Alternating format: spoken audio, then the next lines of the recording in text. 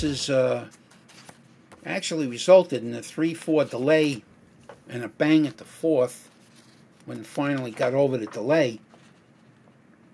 And basically what it was is it was a low fluid condition, and that resulted as from this leak in the extension housing. The extension housing cracked. Now you could see we have this running. You could see the fluid pouring out of there. That's a pretty bad leak.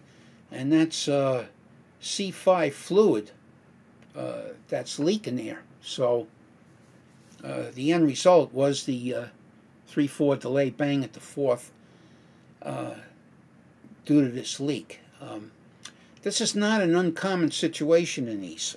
Obviously, we have situations where, of course, bad universal joints can cause issues, drive shafts that are not balanced or out of balance, vibrating like a son of a gun.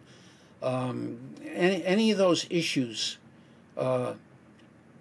can put a crack in the extension housing. There's also a lot of stress on the extension housing because the transfer case is hanging onto it, and then you've got some people that go ahead and put a lift kit in here. Sometimes, you know, maybe their drive shaft inclination is too severe, or they didn't raise other components to go along with the lift kit. Obviously, they should pay attention to that. Not too worried about if it's done professionally, but you know, if somebody's doing it on their own, maybe they're not paying attention to every aspect of what it takes to put a lift kit in. But I'm not going to get into all of that here. I mean, obviously, it puts a lot of downward force on the extension housing because the transfer case is actually, you know, applying torque to it, or stress, let's call it. So, there are things that you can do to help prevent this. One, of course, make sure we have no drive shaft issues. The other is to make sure that if it is lifted, that it's lifted correctly. And we also have what we call insurance. A device such as this.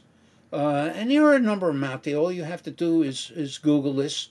You know, as far as Allison 1000 extension housing supports, and you'll come up with companies that make a number of different devices. One of the ones we kind of liked the best was this one here, and